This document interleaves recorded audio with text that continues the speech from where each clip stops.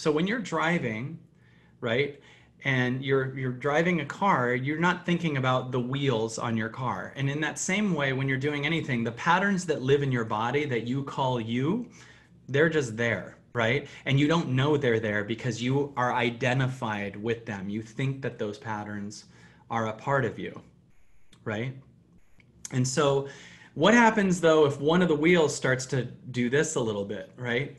What is that? Well, you're kind of scared because the wheel's doing this and you're sitting here kind of feeling this thing and you're like, oh, that could fall off. In that same way, when you start growing, you start connecting to yourself, you start meditating, you start making leaps, you start accessing a higher version of you, parts of you that you thought were you are going to start shaking. That wheel's going to start doing this, right? So you keep going, we do this work, and the wheel's starting to do this more because you're creating a capacity for it to be able to fall off. And what you start to realize is that wheel is not you. And it gets harder and harder to get it back on. And most of us are in a place where we try to get the wheel back on. Well, the second you identify it's a pattern and not me, then it's going to be more and more okay for it to fall off. But what would it do before it falls off? It's going to get crazier. And the whole car has a hard time functioning. And it starts to feel really, really off. And it's getting scarier and scarier. And you go, if that thing falls off, I'm going to die. If that thing falls off, we're not going to make it. And then you call someone that's going through that. How are you? Oh, I feel totally depressed. I feel like all these things, I don't even know who I am. And you're like, oh, hell yeah. That means you're starting to connect to what you truly are. And you're dislodging from these patterns that you called you up until now. And if you feel a lot of pain and the world feels a lot of pain, that's because a ton of their patterns are falling off. And at one point you can't get the wheel back on. And some of us are starting to realize, I don't know that I want to. Right? Because life at times is trying to get things that aren't you to come off of you. Why is that? Because you don't know what life could be on the other side of that. What would life be on the other side of it? You know, I was talking to an amazing client the other day, and she had sold a house that was hers that she wasn't using, and then also the apartment she was in was there were noise issues, so she was having a hard time sleeping, and she said it was so funny because she had a belief that in putting the house and selling the house, she said, every time I have something good happen, I was wondering if something good is happening, so there's a match that something bad is happening. And I said, well, let's take a look. And we investigated it, and we started realizing the apartment she's staying in wouldn't be her highest choice of apartment anyway. Meaning, like I said, if you and I flew over America, I'm assuming we're just going to use America for her because we can't get out of the country. So we're going to pick a city in America. And I said, let's say you didn't currently live in that apartment. I'd love to ask people, if you didn't already live there, or if you weren't already in that situation, if you hadn't been in the job for 20 years, would you pick it today, right?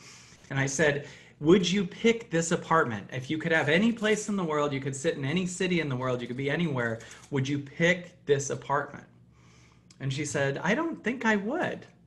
I said, like if I said to you, listen, you have any apartment you want, but there's this one here that has a major noise issue and you won't sleep at night. Would you pick this apartment? She was like, no.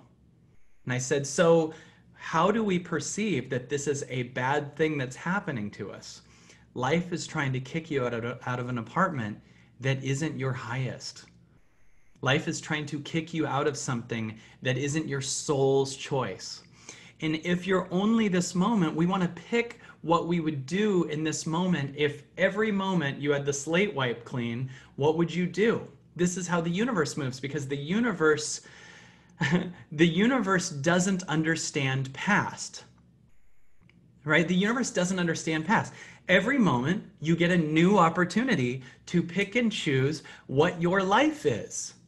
Right? Every moment, this moment, even if you said, yeah, but I've had that opportunity last year and I ignored it. And then we talk about, like, because I'm focusing on that, I'm going to not use it this time, right? I had that opportunity last time and I blew it. So I'm going to keep being in this thing that I don't love because I had the portal last year to leave and now I blew it. So I'm just going to be here. And I want to offer you, if you didn't have most of your current circumstances, we're going to keep the kids. If you have kids and pets, I get it. But maybe they're actually the reason to pick the highest too. But if you and I flew over the country that you live in right now, and I said, you can live anywhere, would you pick the place you're in? If I said you can work anywhere, and I know some people can't work right now, would you pick? Allison said, so should I move? Now don't take this all the way literally. Everyone's going to be worried that I'm saying, please take what resonates with you. So many people are like, Kyle said move. No, I need you to follow your heart, right? But it's an amazing experience to think, if I just flew you in a helicopter and said, you can have the relation. I mean, not everyone here is single, so it's not anyone, but out of the single people that align with you, you can have them. Who would you like for a partner? You get to ask with fresh eyes, right? Some people's highest is to stay with someone out of inertia and momentum, and maybe that's amazing and that's awesome, right? But there's some people that go, I have to stay in this. That feeling, whatever it is we're talking about, that feeling, can you feel that? That feeling is stuckness. There is very little have to, right? If you just change your have to, which by the way, you need the past and future for have to. You change it to get to, it becomes present, right? Check that out. I have to stay in this job. Okay, I get to stay in this job. Now you either love the job or you feel a freedom to potentially leave it, because if you have get to, you don't feel stuck to it. The words I have to and I should stick you to the thing, right? It suddenly tethers you to the thing. The thing starts to feel like a weight on your body. Not because the person or the thing or the job is a weight, but because you're talking about it like it's a weight. And it's not you're talking about it like it's heavy. You're talking about it like you're stuck to it. You're not.